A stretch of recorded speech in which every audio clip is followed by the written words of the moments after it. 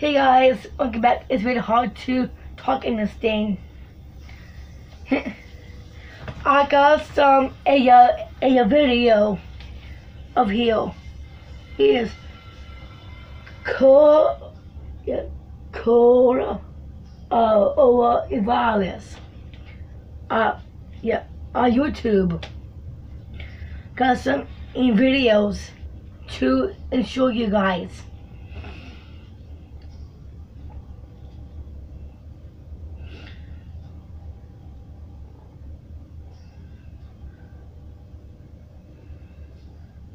Which one?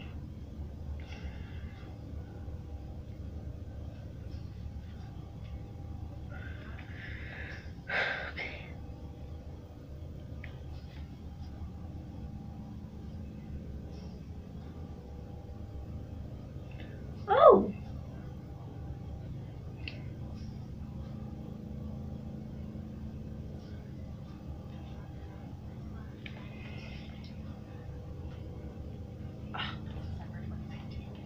Early cases were believed to be linked to a live animal market in Wuhan and have since been spreading from person to person.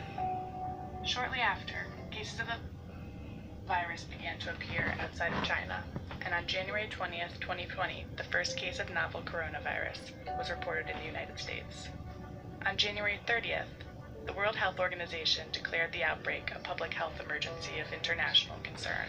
More cases should be expected in other parts of China and possibly other countries. Coronaviruses are a large family of viruses, named for their shape, protruding spikes that look like a crown or a corona. SARS and MERS are part of the coronavirus family, as well as viruses that cause the common cold. The 2019 novel coronavirus was officially named COVID-19 on February 11th by the World Health Organization.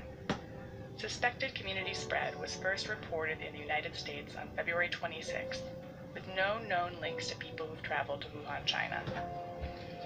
WHO said on February 27th that COVID-19 has pandemic potential. This virus does not respect borders. COVID-19 can cause flu-like symptoms that range from mild to severe, including cough, fever, and shortness of breath. Since the infection can include symptoms similar to pneumonia, influenza, and the common cold, only a diagnostic test can confirm whether or not an individual is positive for the virus. Thousands of people have died around the world. The first deaths in the United States occurred on February 26th.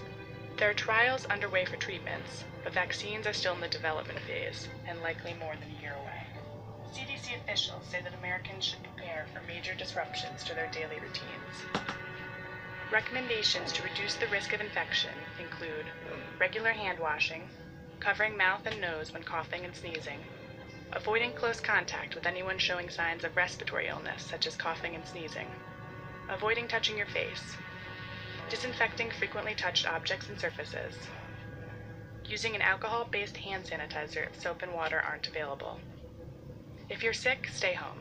If you're experiencing severe symptoms or are worried that you've contracted the virus, call your doctor before going in.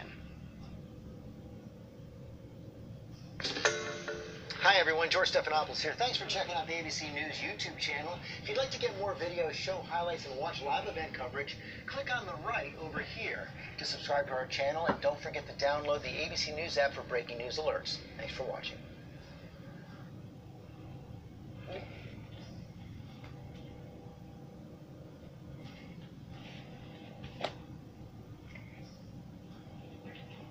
And that is it, guys. Stay home, stay safe, keep washing your hands, soaping your water, and yeah. Stay safe. Yeah, stay safe. And in your house, go ahead, get out into tall, come home, start washing your clothes, washer and dryer. Stay safe. Yeah, stay safe, guys. Yeah, stay safe in your house, washing your hands with it. Wash your hands soap and water, and come home